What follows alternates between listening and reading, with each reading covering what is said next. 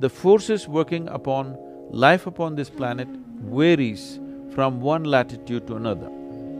Because of a certain shape and a form it takes, it could become differently competent. It is because of this that, being in contact with the earth is a very important part of one's health and well-being.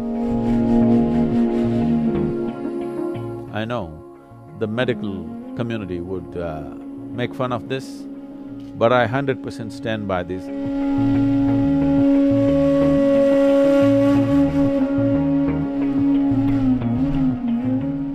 Does the specific place where someone grows up influence them? Is that why they tell us to eat the local food? The question is, being in a certain part of the planet, does the celestial geometry work upon you in a particular way? The nature of the larger human system or the deeper human system, how it functions, definitely is impacted by the location. It makes them different.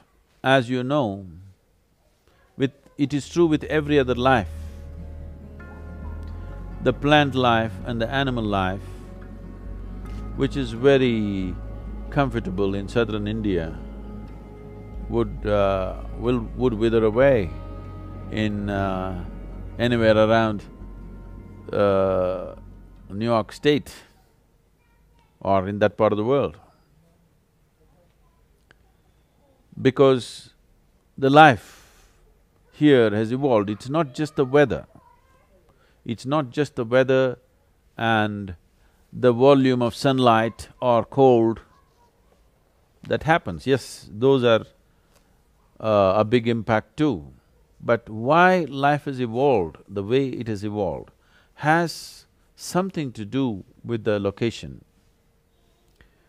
It is a fact, anthropologically recognized fact, that a certain race of people, when they migrated from one geographic location to an entirely different geographic location, many racial features in their physiology will slowly change, and over a period of time, there is a distinct change to a point where you could not recognize how they were at a certain time. For example, India has been a cauldron of racial mix for a long time. But you will see how being at this location on the planet,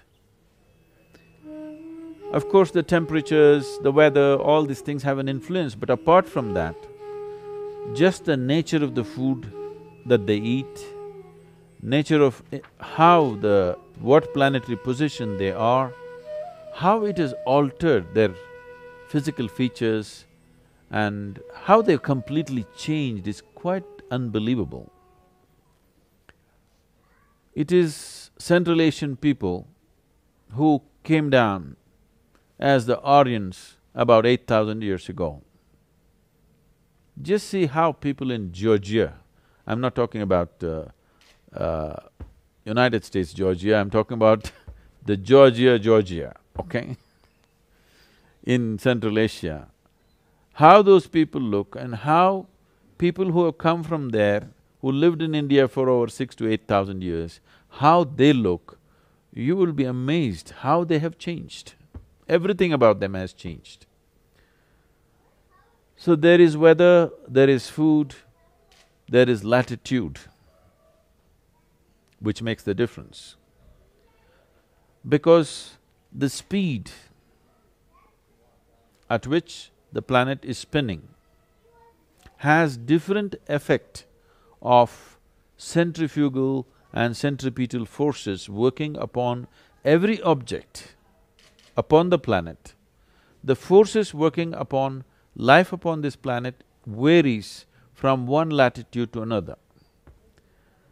So based on this, the impact upon how the body shapes itself, and because of that, because of a certain shape and a form it takes, it could become differently competent. It's unfortunate that every difference, certain human beings turn it into a discriminatory process. Otherwise, if you study the differences that the planet has produced, different types of life forms that it has produced, even different types of human beings that the planet has produced, it's amazing and incredible, and there is a whole lot of things to know about this. And India's latitude and longitude largely makes them inward focused than outward. This does not mean others cannot do this, everybody can do this. There is also a cultural evolution that happens over a period of time. There are many factors. But definitely, being in different parts of the world, the body becomes competent. It's not like if you move from one place to another, now in next 2 years' time everything about you will change, need not, unless you're willing to change. You could resist that, but changes will happen in spite of your resistance even in your own lifetime, just because geographically you're located in a completely different space. It's very difficult to gauge this because the amount of cultural influence and other social influences are so big and so intertwined that you cannot really separate this. But suppose we had looked at a world before the migration started, before we started traveling as we are traveling today, you can clearly see the distinction as to how planet generated a certain type of life in a certain part of the world. This is true with every other life and definitely with the human being too. You also, I think, interjected with a question about the food. I must tell you this, in yoga, the prescription for eating the food is how much distance a man can walk in a day. In a single day, how much distance you can walk. That should be the radius of the area from which you must eat. You should not eat food which is grown far away from you because the body that you carry is essentially a piece of this planet. If it is a piece of this planet, if you're eating food from that specific area and you're living on that area, there is a constant interaction between your body. Don't think this happens only after you find your cemetery spot. Even today, as you are sitting here, if you sit in this place, your body and the earth or this part of the earth on which you're sitting is in a constant state of a very profound interaction. It is because of this that, being in contact with the earth is a very important part of one's health and well-being. In the yoga center, we are always giving people to work in the garden if they are not healthy, so that they are in touch with the earth. This being in touch with the earth today in modern spas has reduced itself to a mud bath. Well, you must be in touch somehow.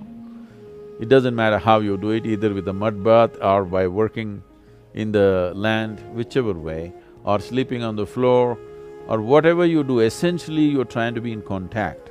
And food is a transaction. What was in the earth, you're taking it into the body. It will function best if it comes from that piece or that area of earth on which you're living. So generally the prescription is like this, how much you can walk in a day, that should be the radius of land from which you eat. That is, if you are growing food on your own farm and eating, you will see within a month's time, Suppose you live on a patch of land, grow your own food and eat, within a month's time you will see a very distinct change in the healthfulness of your body.